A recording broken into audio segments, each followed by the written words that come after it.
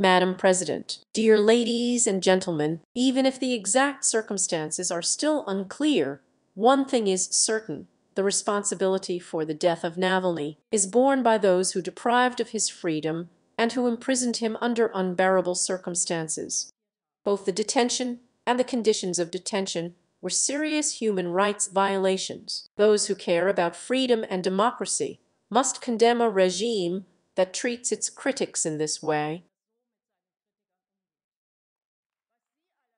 However, what you stop here for this occasion is hard to beat in hypocrisy.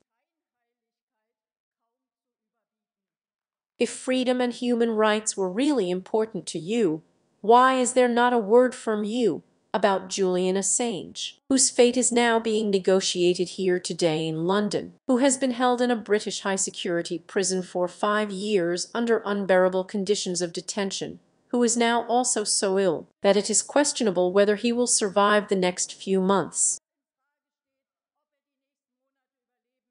And where is her indignation about the foreign minister, who is guided by highly moral values and who, after all, wants to deliver Eurofighter and its missiles to the Saudi Islamist regime, which regularly beheads or whips oppositionists to death and occasionally also saws a journalist to this regime? Where is your indignation, and how cynical one must be to abuse the tragic fate of Mr. Navalny, to give the Taurus missiles a new impetus to the debate, to carry the war with German weapons to Moscow, as Mr. Kiesewetter demanded? Do you really no longer know how it turned out twice when megalomaniac German politicians wanted to carry the war to Russia?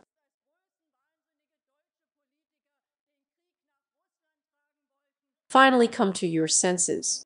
Instead of putting our country at risk, stand up for peace negotiations and a ceasefire, and do something for the release of Julian Assange, so that the world can see that democracies treat their critics differently from dictatorships.